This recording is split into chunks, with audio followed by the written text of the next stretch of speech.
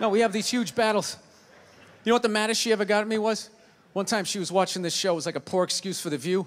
And they started talking about domestic violence, right? For the 9 millionth time this year, they're talking about domestic violence. Just in case, you didn't get the memo, Evidently, just some people didn't get it. It's not okay to slam your wife's head into the cupboard drawers because she didn't dry the can opener off properly, It's gonna fucking rust, right? How do you not know not to do that shit? Do they really have to keep talking about it? It's like wife beaters watching for, oh, fuck, now I get it. Ups a daisy, sweetheart, here we go. There you go, oh. So at the end of the hour, they come to the logical conclusion. They're like, there is no reason to hit a woman. There is no reason to hit a woman. And I was just like, really? I could give you like 17 right off the top of my head. You could wake me from a drunken stupor, I could still give you like 9. Dude, there's plenty of reasons to hit a woman. You just don't do it. But to sit there and suggest that there's no reason. Dude, the level of ego behind that statement. What are you, levitating above the rest of us? You're never annoying? Women, how many times have you thought about slapping your fucking guy in the head this week? There you go. Every day. You didn't do it, right?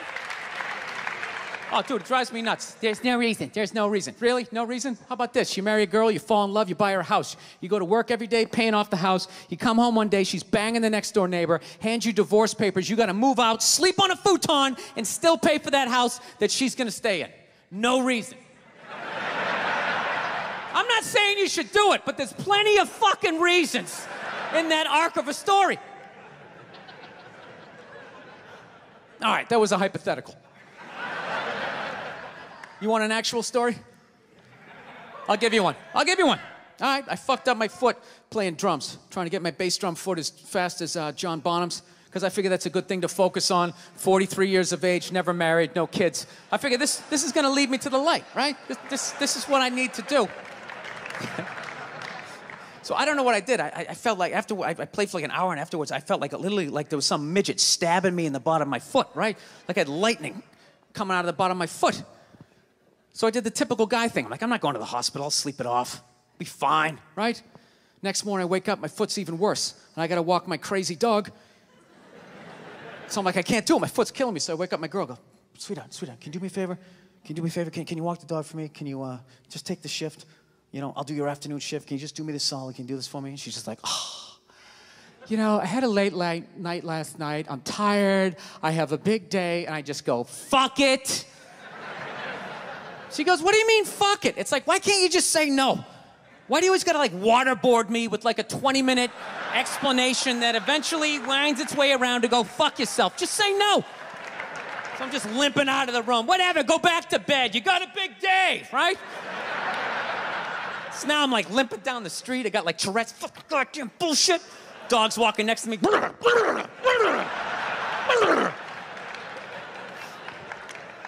And I gotta admit, I got a little childish. I did. I got a little childish, I was just thinking about my relationship. I'm like, this is the relationship I'm in? You just gonna do whatever the hell you wanna do, right? And fuck me? Fine, I'm gonna do whatever the hell I wanna do. I feel like listening to my iPod on full blast, walking around the house. That's what I'm gonna do. So that's what I did. Turned it all the way up, and my whole plan was just to walk by her like I didn't even know her. That was it. She came down the hall, I just ghosted her. Just walked right past her. Just trying to piss her off. And I gotta tell you something, worked like a charm. Worked like a charm. Yeah, hung my coat up, turned around. By the time I turned around, she was already yelling at me. But the music was so loud, not only could I not hear her, it actually looked like she was singing the song that I was listening to. It's one of the highlights of the relationship. So I knew what she was saying. I was like, whatever, I don't want to talk about it. Leave me alone. I'm going onto the computer, right? So I limp over and I sit down, and unbeknownst to me, she's like, no, we're gonna talk about this right now. Comes out, poof, and slaps the headphones off my head. I got big ears, it fucking hurt. So I'm like, honey, leave me alone, I don't wanna talk about it. Put the headphones back on. She comes right back up again. Poof, slaps them off a little harder. This time they spin halfway around my head. Caveman DNA starts coming up. talking through my teeth. Honey, leave me alone. Don't want to talk about it, right? Put him on. Third time she comes out, poof, slaps him right across the room, and I snap. I'm like, fine, you want to have the fight? Let's fucking have the fight. She's like, we will discuss this later when you calm down. Ah, right there. I just wanted to roll her up on her yoga mat and stuff her behind the couch. Just leave her there until she got thirsty. Come on, let me out of here. I have a spin class. You've made your point. This is ridiculous. No, that's the thing.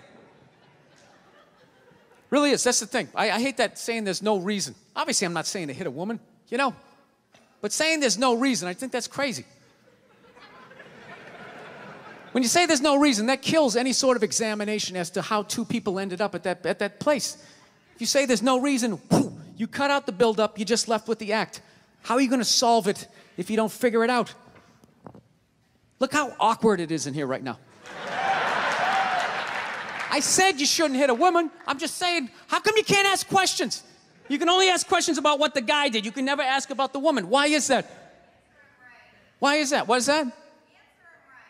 What does answer him right mean? What does that mean? Are you the idiot who got up halfway through the special during the bit and you're like walking around like I'm not fucking taping a special here? What's wrong with you? What's wrong with you? Fucking had to ignore all of that and now you're gonna like yell out? And not only that, yell something that makes no fucking sense whatsoever? Answer him! Answer him! Every fucking special I do, there's always one.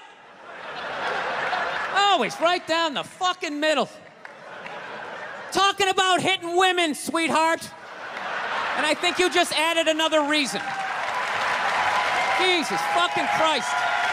You love this. I'm not even in a relationship with her, and she's fucking nagging me.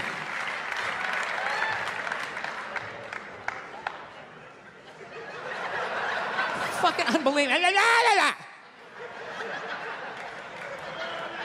Look, I understand hitting a woman's a bad thing, okay? Well, how come you can't fucking ask questions? I just don't understand. Like, if I got bit by a rattlesnake, wouldn't you guys have some questions? Right? How did it happen? Did you not see it? Were you fucking with it? How did this snake get so mad it almost killed you?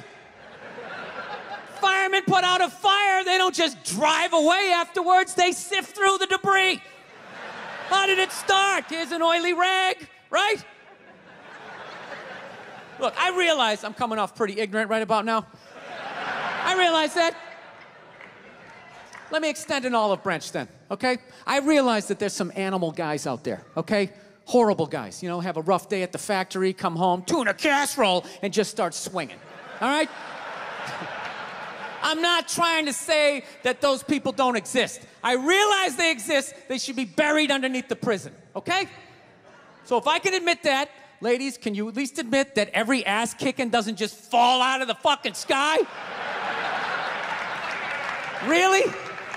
Even hockey has 2 minutes for instigating, right? They understand that some back and forth happened before that shit, you know? You know what it is? Is every case is handled like that Rihanna one, where they just say, the guy's a piece of shit, fuck this guy, blah, blah, blah, send him to jail, and then they never ask anything about that. You know, I'm not saying he should have done it, but I'm just saying. I'm just saying, dude, in your heart of hearts, what do you think was going down before that happened? You think she was just sitting there going, oh my God, Baskin Robbins, you want to get some ice cream? And he fucking,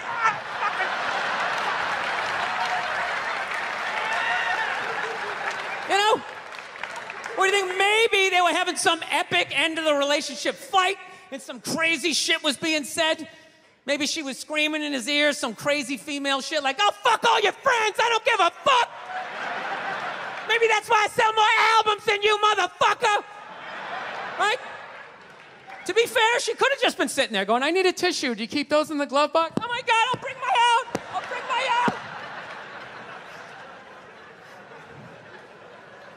Now, fuck that, because you know what it is? They never address how women argue, which I think is a core of a lot of that shit.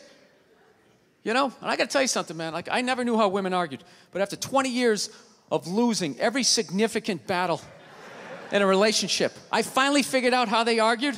I'm going to tell you something. I'm starting to turn this franchise around. I have begun A winning tradition. This is how they argue, as far as I can tell. All right? If they're right, they argue the point. And they stay on point and make sure you stay on point until you're down on your knees, apologizing, begging for forgiveness. All right? No problem with that. Totally respect it. But here's the thing. If they're wrong, they go rogue. They go off-road. They start thinking of shit you're sensitive about. Maybe you don't get along with your dad. And in their head, they just start concocting this evil statement.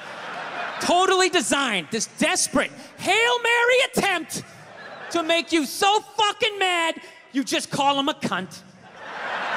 That's what it is. And cunt trumps all the bullshit they did to start the argument. Now it's not about that. Well, that's no reason to call me a cunt. And then that's it. You're in this room now, right?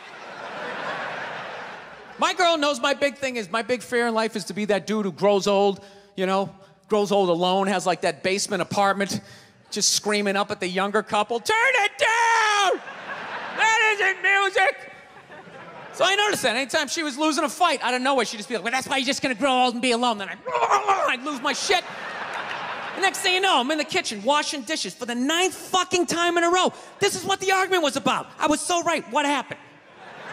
So if you learn anything from my ignorance tonight, just know this. Next time you're in a battle with your beautiful woman, your wife, girlfriend, whatever, and they start out of nowhere, okay? You're winning and they just start saying that crazy shit out of nowhere. Just know in that moment you've won the fight, okay?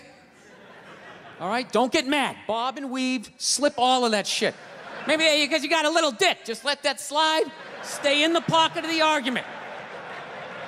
Okay? It's over. The argument is over. You've won. Just take a knee and run out the clock. All right? Yes. Lean on the ropes. Let them punch themselves out. And then in the end, you throw their psychology right back at them. Well, maybe we should discuss it later when you calm down. And they won't hook up with you for a couple of days. Who cares? Who cares? You rub one out. Rub one out like a man. It's the champagne of victory.